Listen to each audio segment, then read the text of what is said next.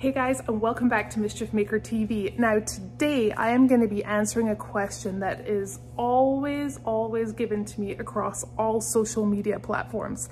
And that is, what armor am I running and why?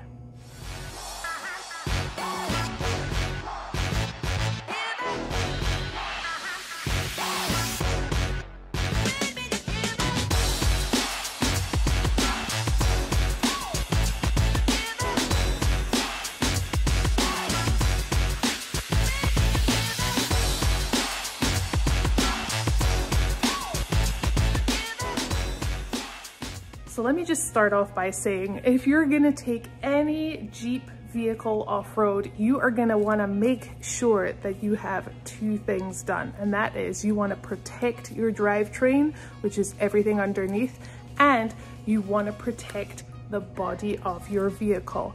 Now let me answer the question right now, and then I'm gonna go through everything with you.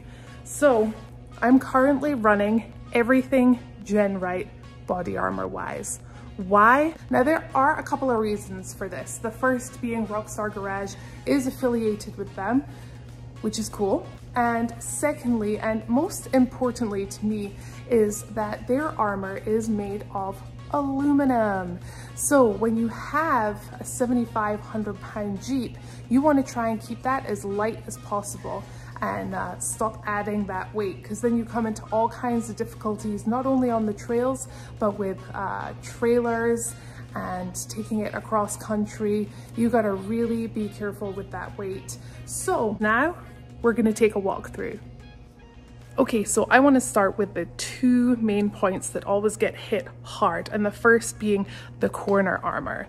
Let me just show you what I mean for those of you who don't know. It's right here, all of this right here, and this corner right here normally gets it the most. Now, the amount of times I've been out with friends wheeling who have not had any armor on here have lost their tail lights and completely crushed their corners in. And 9 times out of 10, they just pull it out because it's always something that happens to them. But with having this, it doesn't happen at all. These have actually just been freshly painted, so there's no scratches. You can't really see anything there, but I can guarantee you in a couple of weeks, this is gonna be a little wrecked. And it normally always happens when I am climbing something pretty vertical and it goes a little off camber and I'm three-wheeling. That's normally when it happens to me. So this is point number one that gets an absolute beating. And the second part, I'm sure you've already guessed, it is the rocker guards and the rash guards. Let's take a look at those. So the GenRight rock guards actually come in 3 pieces. So you have this back panel right here. You have this part, the step right here, and then you have the rash guards. Now listen, if they did not make this rash guard to go over the rock guard, I would probably be through a couple of sets of these things. This was a very awesome design. So we have everything right here, and let me just say, everything is aluminum with the exception of the rash guard, that is steel. But look at what damage this has taken. Again, I just quickly painted this over, but you can see all the scratches anyway without that, and all the bashes and bends. It really does hold up so good.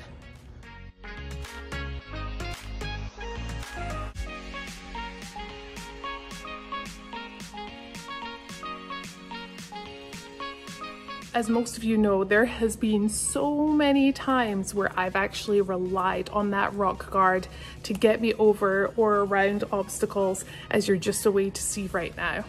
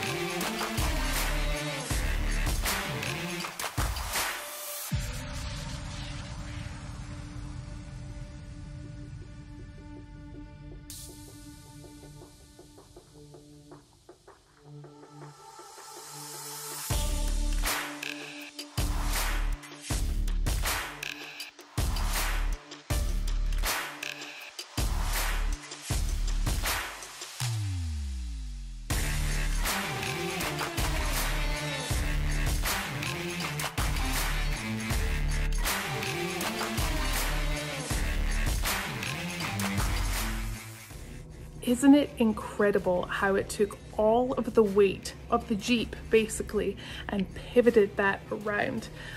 That's happened a couple of times, not by mistake, that's just how you get through some of these obstacles. So these have been super sturdy. They've not only protected my body of the Jeep, but they've protected the doors. Now, there is another option that GenRight does. It's more of a tube, which is pretty cool. I actually used to run a different company way back in the day when Mischief was first being built, and I liked those too. They were Poison Spider and they were great, but I really do love the fact that everything is protected here, and that rash guard is just key for this. Now let's talk fenders for a second. Obviously the Jeep came with factory fenders and I absolutely adore them still to this day. Unfortunately, I've become a little bit of a hardcore wheeler and they would not do well at all. So let's go take a look at those fenders, front and rear. So I'm running the JK front and rear tube fenders. Again, GenRight. They are super, super light, and even although my tires do stick out, there have been times where I have depended on my fenders to keep me from falling over. Right here, especially in the front. And let's take a look at the rear. So the rear fenders have been the star of the show. I have completely, again, I just had all of this painted so you can't see, but I have scraped all the way along here. Let's actually see if we can see it on the other one a little better. Nope, you can't. But believe me when I say these were all completely scraped. I've actually had them refilled for a new start for the new wheeling year.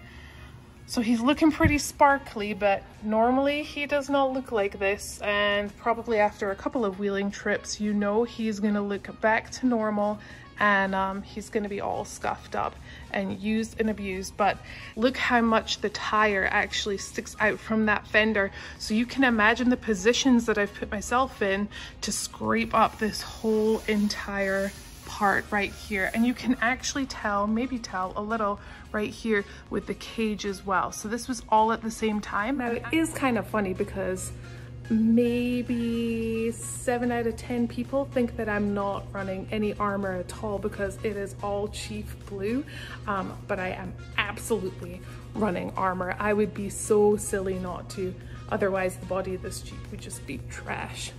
Now let's move on to the bumpers.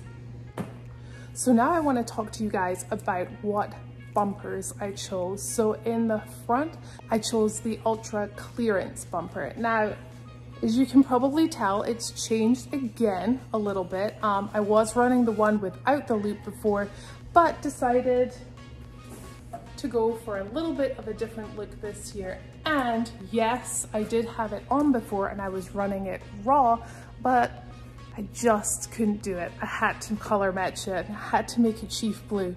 So I've just installed the bumper on today. Haven't quite finished yet, but I really like the look of this. So with the Ultra Clearance, it's pretty awesome actually.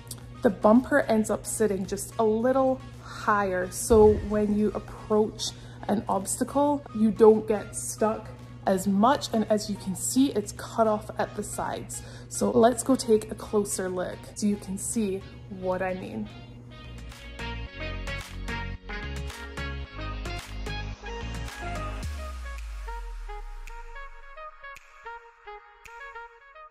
So as you can see, everything is cut. It's not a full length bumper and high clearance right here. So it just gives you more room to get up that obstacle without hitting anything.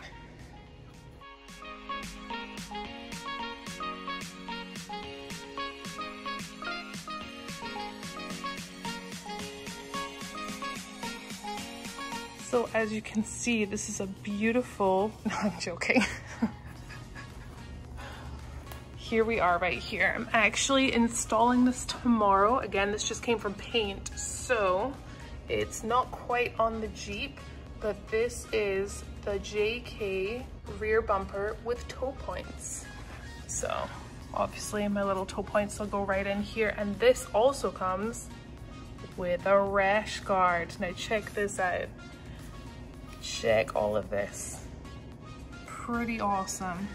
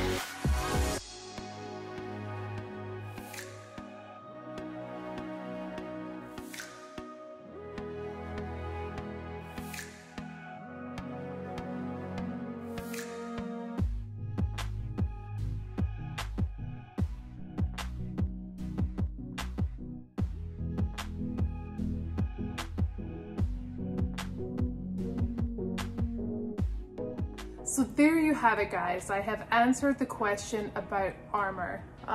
Absolutely adore the armor that I have and that I've chosen, because when you're out on the trails, you need quality armor so that the body of your vehicle can stay safe. Now, there are so many companies out there that actually produce some great looking armor, but if you are in the market and you are looking for some armor, why not check out Genrite's page also and see what they have, see if anything tickles your fancy. So guys, if you are enjoying this channel, remember to subscribe. Also, hit that like button or give me a thumbs down. Always leave me a comment. I love talking to you guys online. And remember to hit that notification bell. So until tomorrow morning, guys, adios.